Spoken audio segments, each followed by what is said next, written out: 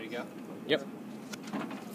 All right, everybody. I'm Jamie Zelem, the sales director here from Legg Mason, and thank you all for coming out. I appreciate your time. So let's get started here. So it's October in 2012. Mr. and Mrs. Smith come into your office, right? You pitch them on global bonds. It's the next best thing. It's going to diversify away their fixed income from the scary landscape in the U.S. And it works. Everything's going well. Returns are good. Everyone's happy. Then Mr. Bernanke comes out, makes a little comment about Fed tapering, potentially.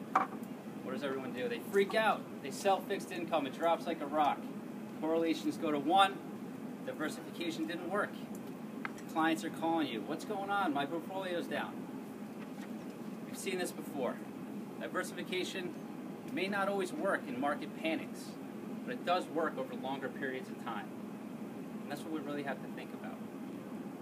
I know it's hard to shake off the returns of the last 6 months or so, but now's the time as advisors to really think, what's the best interest of my client right now for the long term? And we at Legg Mason think global bond story is still intact. Now let me ask you, Scanlon, for the last 25 years, how many times has the U.S. been the top performing fixed income market in the U.S.? I don't know.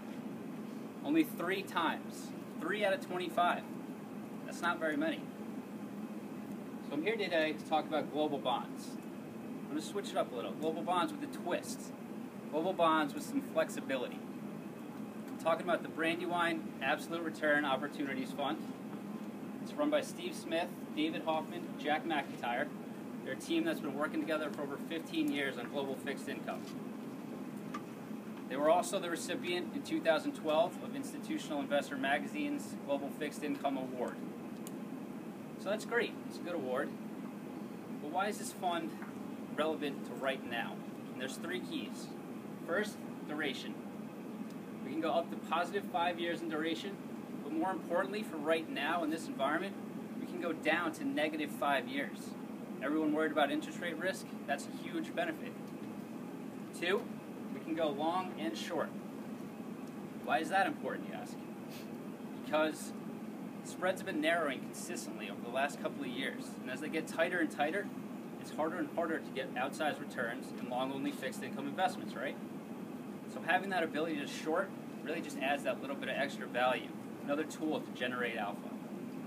And third, we have a currency position.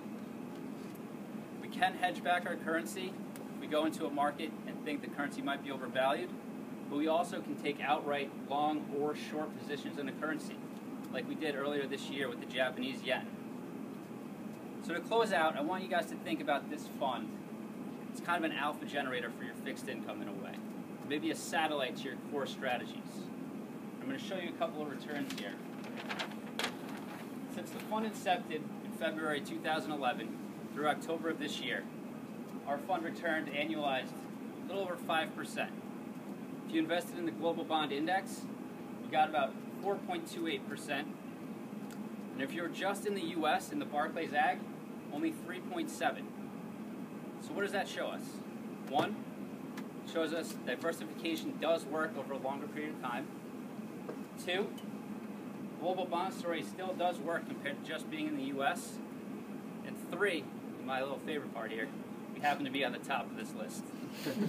So thank you all for coming out. If you have any questions, let me know.